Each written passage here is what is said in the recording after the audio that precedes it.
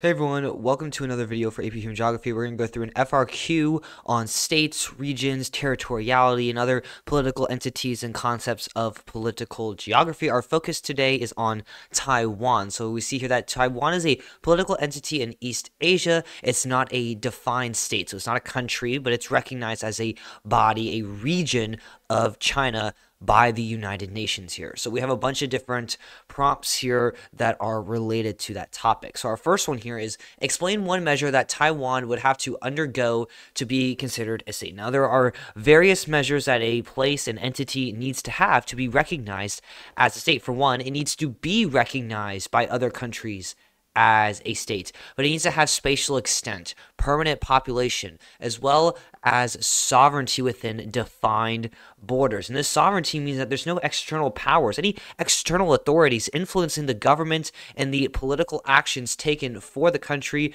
that governs the people and the resources within the country here. And there are two particular aspects of that definition of a state that we're going to be focusing on here. The first one's sovereignty, and then the second one is the recognition aspect. So some sample responses you could have said is Taiwan would need to go through, have to have full control, full sovereignty over its territory, over the defined borders of Taiwan, and the government must not have any interference or claims from China.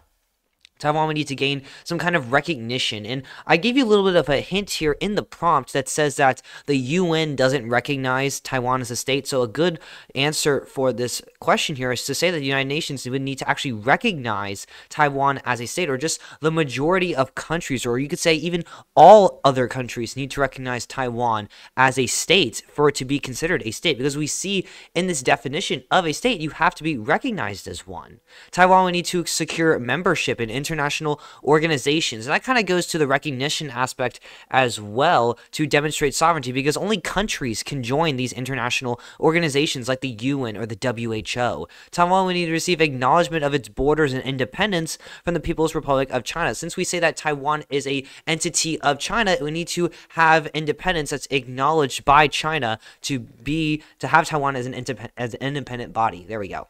So part B, we're classifying Taiwan as a type of political entity. And the best answer here is an autonomous region. So an autonomous region is just a region within a country that has a lot of control over itself. And there's just maybe one body of oversight that lets the region make decisions over itself, make political decisions, but they do have the final say. And we see that with Taiwan. We have a Taiwanese government that makes a lot of the decisions. However, China is the overseeing eye. They can put in any policy that they would like. They can invoke any action or any bring in the military to Taiwan as they see fit here.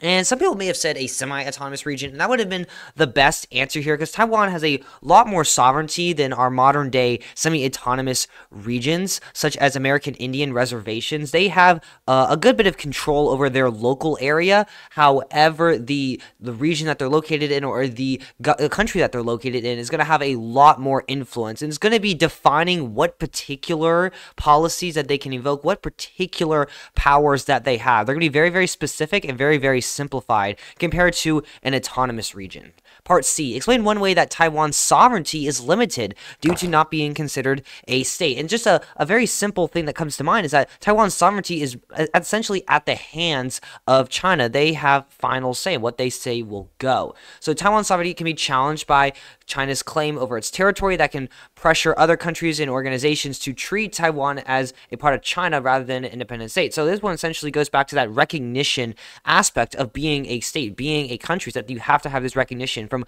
other countries. And since that China has sovereignty over Taiwan, that's going to get other countries or other international organizations like the United Nations or the World Health Organization to treat Taiwan as not a state but a part of China. Taiwan's not a member of the UN, and that limits its ability to participate in any type of international decision-making, as well as invoke treaties, because those are between countries as well.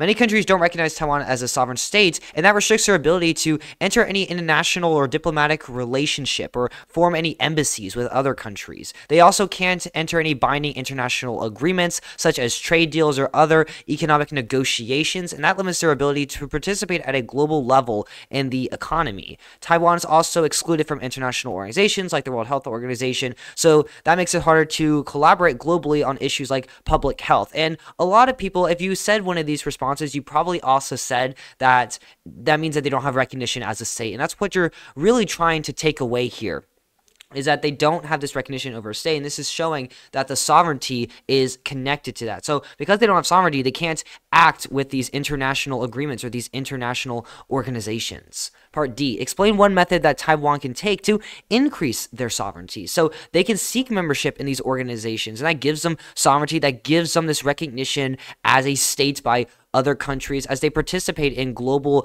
organizations, in global processes, in global governance. Taiwan can pursue diplomatic recognition by building relationships with other countries that recognize it as a state. They can strengthen their economic partnerships, sign trade deals with other countries, and that can bring up their global stage influence. They can enhance their military capabilities to get rid of threats that could pose a threat to their their territory, their sovereignty, because to have sovereignty, you can't have any external pressure over your government, over your political decision-making, over the people and resources within a country.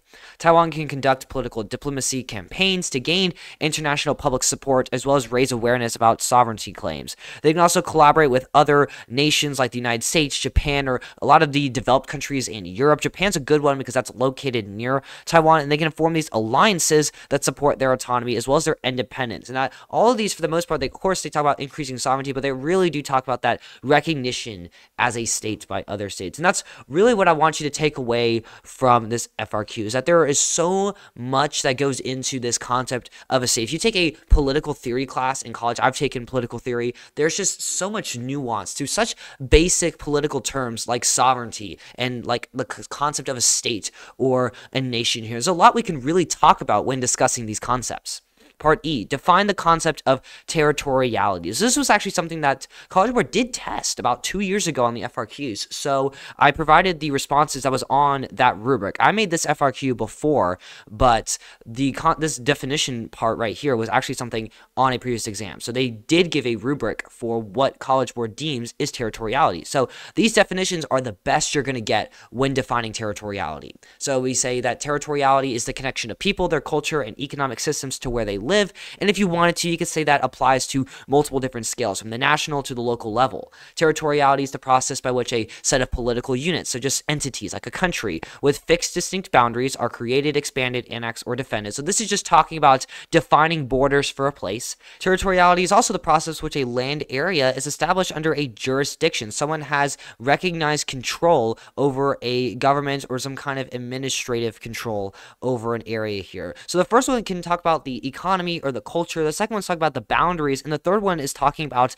the sovereignty and the self-determination of an area. And each of these would have been fine for a definition of territoriality. And I will say College Board made these very specific definitions. A lot of times they don't do that, but this one in particular stands out to me as a very particular definition here that they're looking for here. So something very, very vague may not be a good or strong answer to this FRQ.